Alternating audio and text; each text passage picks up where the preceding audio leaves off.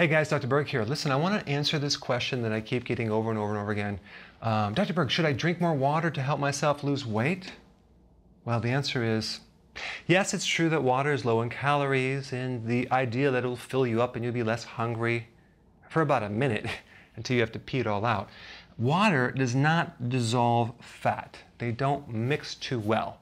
So drinking more water is not going to melt your fat off or help you lose weight.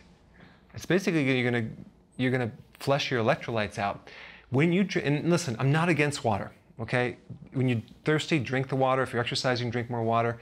But what I'm against is overhydration, drinking too much water. Forcing your body to drink way beyond what you're thirsty for is really, really bad. For someone to say that everyone needs a gallon of water a day, it's not quite true, because there's some dangers in that. There's a condition called hyponatremia, which is basically low salt in your blood, low sodium in your blood. So when you drink a lot of water, you're flushing out these key electrolytes, potassium, sodium, magnesium, calcium. And when you don't have the electrolytes, there goes the electrical conductivity to the heart, there goes the muscle contraction, and a lot of other issues. So here are the symptoms of low electrolytes because of too much water with this condition called hyponatremia. You can look this up. I'll put a link down below. And because we've been taught this so much, a lot of people almost get pissed when I bring this up because it conflicts with what they already know or what they've been taught. But if you have that viewpoint, I want to ask you, who told you that? Who told you that you need to drink all this water? Who told you that everyone is dehydrated? And you'll find out, like, it's when you start looking, you're like, well, everyone just knows that.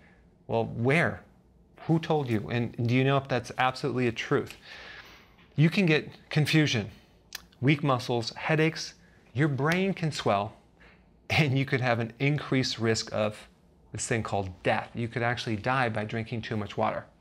It can put you in a situation, especially if you're an athlete and you're overhydrated, just putting a lot of stress on the heart, because you're diluting the electrolytes.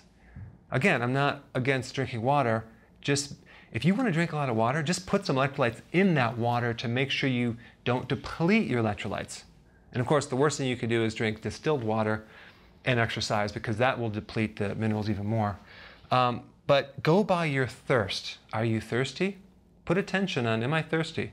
Of course, you could have no attention in your body and forget about drinking water, and that's not good. But the point is that if you're thirsty, drink water. If you're not thirsty, don't drink as much, especially don't force yourself to drink. And your body will adapt to that as well.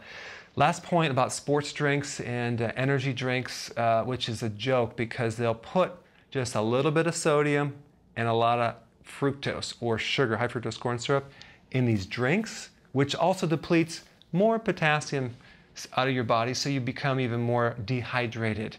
It's sugar water, basically, and it's expensive sugar water. So that is not a good way to hydrate yourself. All right? Thanks for watching. Press it. Forget it. I'm done.